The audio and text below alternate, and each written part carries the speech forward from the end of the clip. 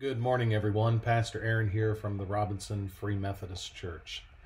I want to share a quick word with you, and then I'd like to lead us in prayer for Crawford County, her communities, and her needs. In Psalm 32, it says, "Blessed is he whose transgressions are forgiven, whose sins are covered. Blessed is the man whose sin the Lord does not account against him, and in whose spirit there was no deceit.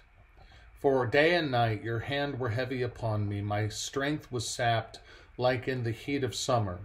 Then I acknowledged my sin to you, and I did not cover up my iniquity. I said, I will confess my transgressions to the Lord, and you forgave the guilt of my sin." Today we're going to pray for people who are carrying a heavy load. For people who may have been involved in things in their past and they carry a load like, if I could put it to you this way, it's like it's a constant bleeding wound. This is not what God has for you. This is not his desire for you. And so today, specifically, as we pray for Crawford County, I want to pray for you. I want you to know that the way to see that wound closed, the way to see that burden lifted, is to find Jesus Christ. And he is not off in the distance. The very fact that you are watching this morning means that he has led you here to hear this, that you are valuable and loved by him, and that you don't have to do life on your own. Let's pray. Father, we come before you right now in the name of Jesus. We thank you that you are our God. We thank you, Lord, that God, we can turn our lives over to you, and with you, no matter what our past has been, you are our future. No matter what we have committed, no matter what wrongs we have done, because of what you did on the cross through Jesus Christ, we can be made right again.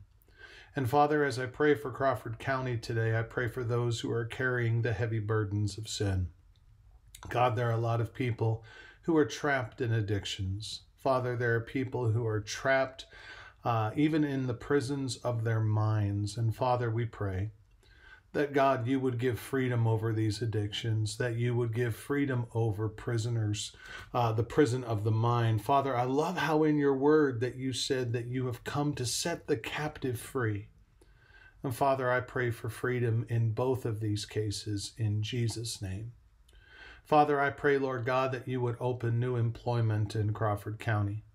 Lord, we know that this COVID problem has created even bigger problems, with many people having to close their businesses, many people losing life incomes, Lord, many businesses here in the county having to scale down their production. And Father, we pray, God, that you would do such a transforming work in the lives of these businesses that, God, they would have to hire. God, they would have to hire to meet new quotas for all of the sales that they are able to do. Father, we know that, God, when you come down, God, you can do these things. You said, if my people who are called by my name will humble themselves and pray and seek my face and turn from their wicked ways, then I will hear from heaven, and I will forgive their sins, and I will heal their land. Father, hear us from heaven. Father, forgive us our sins. Forgive us our sins of racism. Forgive us our sins of distrust. Forgive us our sins of slander. Forgive us our sins of selfishness. And Father, I pray for those who need a touch of mind, a touch of body. Father, I pray that you would heal them. Father, heal our government. Father, heal it from the president to the governors, down to the local mayors. May we be a nation who has a strong inclination to what does God want us to do. Father, as we pray over Crawford County, God, we pray, Lord, for good weather. Lord, for the farmers to be able to complete their crop. Father, we pray, Lord, for a healing of COVID as a nation, as a world.